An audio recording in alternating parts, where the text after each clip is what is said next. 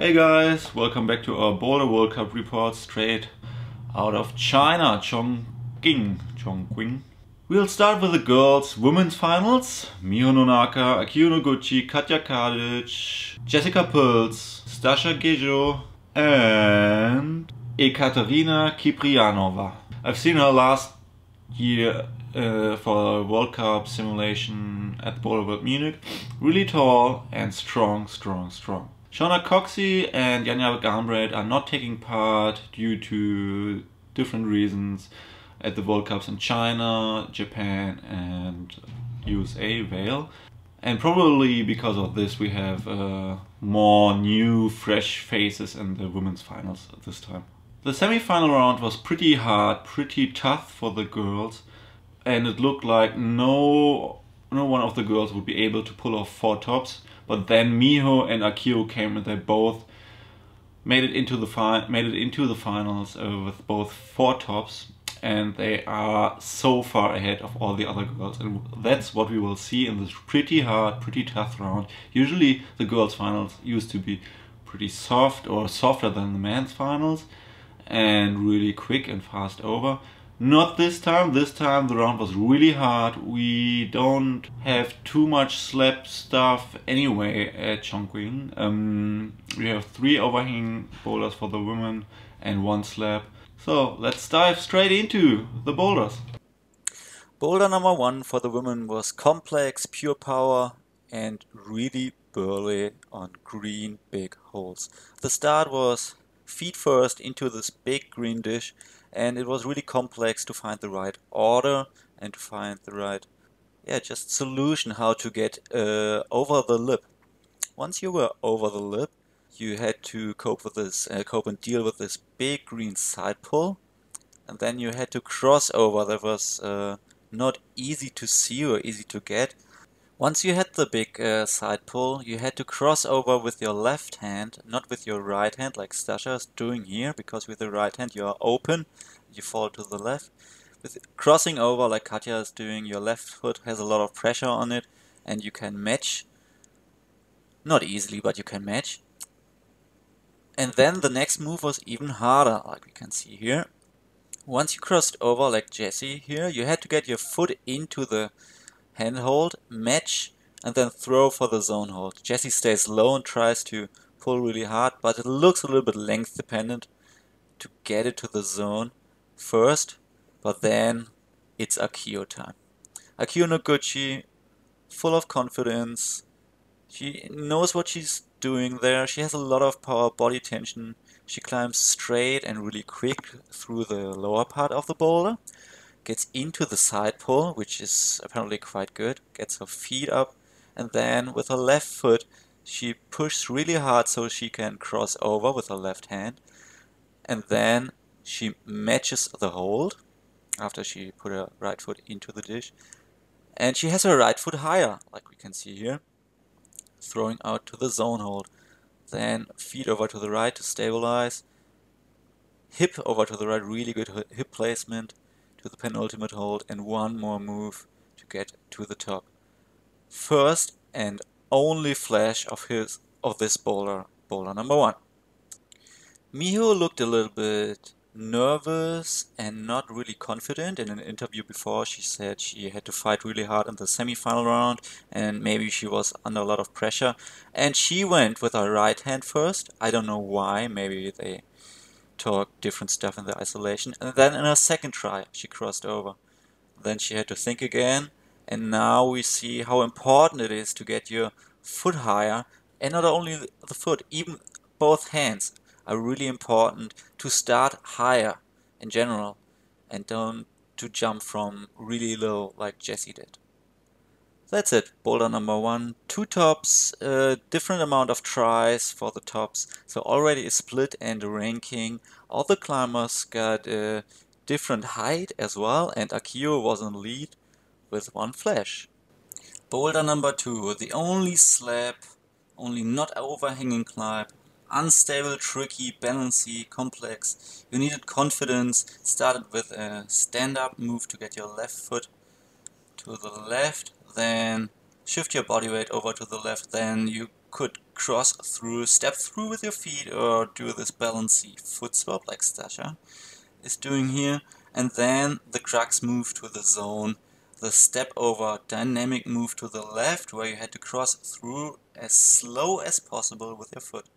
Katja Kadic had a lot of problems with the first section. She never did it once, then she needed 3.5 minutes, then she ran out of time, so she had to hurry up, and she made it happen just in time to do the boulder. No second left to spare. Really emotional, really great talk on this slab. Okay, let's have a look at the tricky step over to the left. As mentioned before, it's really important to do it as slow as possible. On the left we can see Akiyo in her first try. She goes with her hand to the left and crosses through with her right leg at the same time. In her second try she reaches the zone hold first, keeps stability with her left foot as long as possible, and then steps through with her right foot. Just minor details, but it's a lot less momentum and makes it possible and easy to hold on to the zone hold. Okay, one of my favorite things to do is watching two climbers in a split screen, like here. Especially on slab we can see how much more experienced Akiyo is. In her second try she knows what to do, she's really confident, crossing through with her right foot. Onto this volume, just way more confidence, experience as well. And that's why she will win this World Cup later. Sorry, spoiler alert, Akiyo will send all the problems in her typical, really confident, really elegant, good style. Like if you want to boulder, you want to boulder like Akiyo. Almost weightless, perfect, good technique, confident for the last move, soft and powerful for the jump. Compared to Stasa, who's doing this at the same time, she's doing still the foot swap, then going to the left, and then she has to do the top move 2 times because she didn't commit fully, even though she is a little bit taller than Akiyo. But I think that's part of the experience as well. Like she said afterwards, she's not that experienced and sometimes a little bit nervous or hasty, like we can see here. So this will come with time. As mentioned in my last report, timing is really important, even the timing when you start. Last starter, first starter. Miho, for example, she said she lost lots of power in the qualification. She overcomplicated this move. She wanted to do it too quickly, and so she couldn't even send it. And after overcomplicating this thing, maybe thinking it was a parkour move, a trickster move, Akiyo was the only one sending the first 2 blocks, and we are going to the third problem. Problem number 3, the pink awkward corner climb. I love it.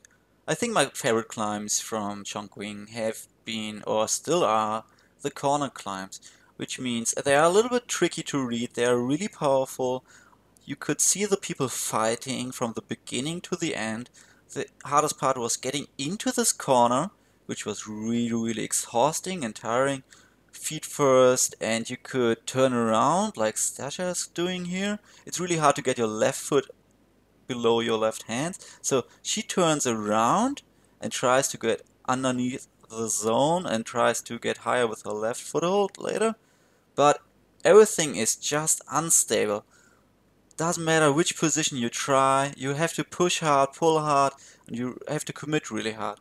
It's just incredibly powerful. Ekaterina here, one of the taller climbers, I think the tallest woman of the whole final round, she pushed the whole climber, her whole body around until 180 degrees so she could reach the zone, and then she had to turn around again to get to the top. Her one and only top in this competition, but it's just incredible how hard this block is and still how many possibilities and options we've seen to send it. You could climb it backwards and forwards through the corner section, like we see here. Jessica, she climbs it forwards. Miho turns around and climbs it backwards with her back to the wall, but the most impressive send in general at all was Akiyo Noguchi with a flash. In her flash try, she tried at first to go to the right low, then she climbed back again, to the volume, tried to mantle onto the volume. I don't know what she was imagining there or thinking there. Then she tried it back low again, trying to get her elbow and her foot in a stable position. Her elbow was fixed so she could reach the zone hold and move her body a little bit further to the right. And she is not only flexible, she's really powerful. And after the zone hold, no problem at all to finish this problem for Akiyo Noguchi, the one and only flash of this problem, if I'm not mistaken. This one was the easiest boulder so far. Everyone except Katja Kadic sent it sooner or later in different amount of tries and different climbing styles. So Akiyo was still in lead before we go to boulder number 4. Boulder number 4, the dynamic finish, supposed to be dynamic first move, right, left, and kick the volume, like Stasa is doing here, and a flipperoo. And then a flip, going to the jog, killing the momentum with the undercling. All the moves looked incredible great, starting with a toe hook, then going over to the left. It looked complicated and really hard, and then Akiyo Noguchi came, and she just smashed it. She just reached higher, a lot of body tension, and she was able to minimize the swing everywhere. She didn't even jump once. She crimped the hell out of it. She put a heel hook where no one expected a heel hook and was able to hold the undercling. This is a really good example how hard it is to force or set moves for the girls, especially dynamic, because they have a just really different body type to all the male setters. All the setters would need to be way more flexible, like no male setter is flexible like Akiyo Noguchi or Miho Nonaka, and looking for these solutions, how to skip holds or how to skip jumps sometimes and to keep the control at every time of the boulder. On the other hand, Akiyo is a really confident, slow and controlled climber. Miho is a new generation and she likes these jumps, she's used to these jumps like we could see here. But the flip jump looked maybe a little bit too overcomplicated, and she was able, as mentioned before, she's really flexible, like guys maybe never would try it like this, and to put a heel hook in and just crimp the other crimp and do it static to the top. After all, 4 tops in 5 tries, Akiyo Noguchi show. Congratulations. Really, she showed all the other girls how it's done. And to be honest, there's such a huge gap between Akiyo and Miho, who wasn't in her best shape after the semi-final.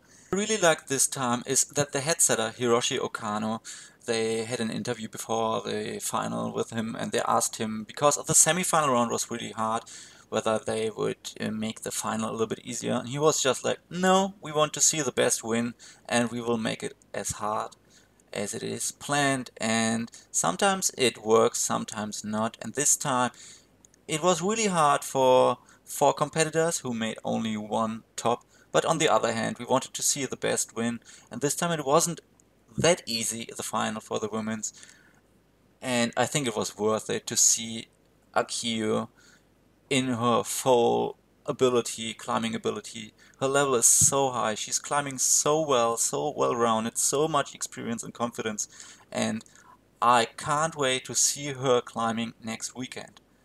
See you again at the boys round.